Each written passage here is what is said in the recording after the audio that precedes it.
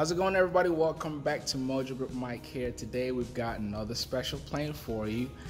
We're still on Lancairs, by the way. Behind me is the Lancair 360. Stay tuned, we're gonna check it out. The Lancairs, speed machines. We've reviewed the 320, and if this looks any similar to the 320, that's because it is, except this is the newer version of the 320. If you look at the nose here, the power plant in here is the Lycoming IO 360, but this one has an IO 375. It's a 360, but powered up to 375. So you've got about 210 horsepower in this airplane. It's still using a two-bladed prop, as you can see here. You buy these planes because you want to go places fast.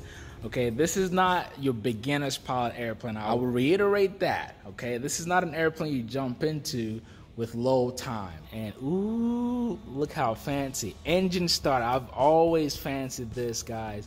And I think our airplane should have this now. Obviously, everyone has their opinion about push to start, but I think we're in 2020. I think push to start should be a standard. But I like it on this airplane. You've got your electric switches down here too. And I love this touches where the thing's lit up. Very nice. So these are like backup cameras, and you can get them for like really cheap. These are like 15-20 bucks. And let me show you. You've got a camera there. You've got a camera to the gear, nose gear, the other side of the gear. So you've got all this cool video